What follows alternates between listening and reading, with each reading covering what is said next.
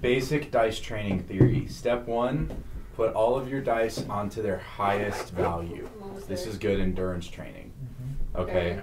Now, yep, so once you've done that, then you gotta test them out, you know, make sure they're doing. So, because here's the thing.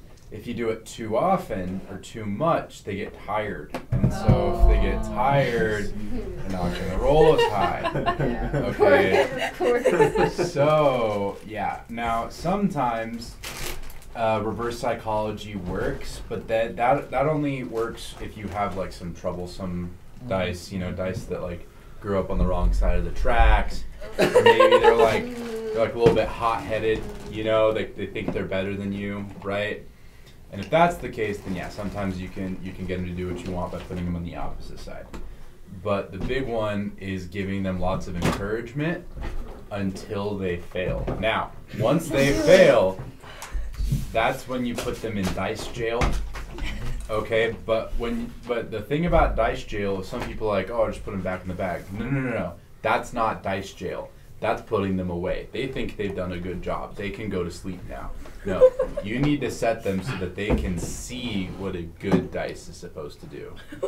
Okay, so you have to, like, in my current setup, I have my player's handbook kind of sitting here. So maybe I put them, like, on top of the player's handbook. Like, look, this is what you're supposed to be seeing right now, you know?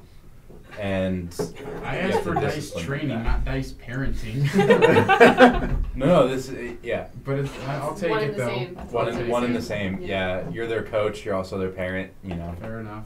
But yeah, so that's how you train dice. And if they keep doing bad, you can cycle them out. You got to give them more. You know, after they've been in dice jail for a while, right? You know, maybe they've kind of learned the error of their ways. You can try and like maybe cycle them back into your dice rolling society.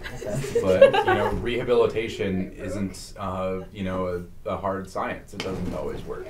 So at that point, you know, sometimes you do got to put them, you know, in dice jail for a while.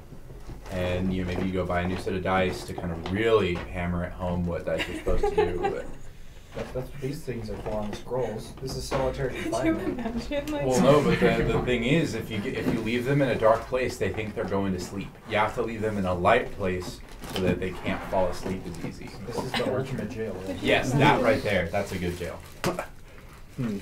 Airlocked as well. Oh my god. Yep.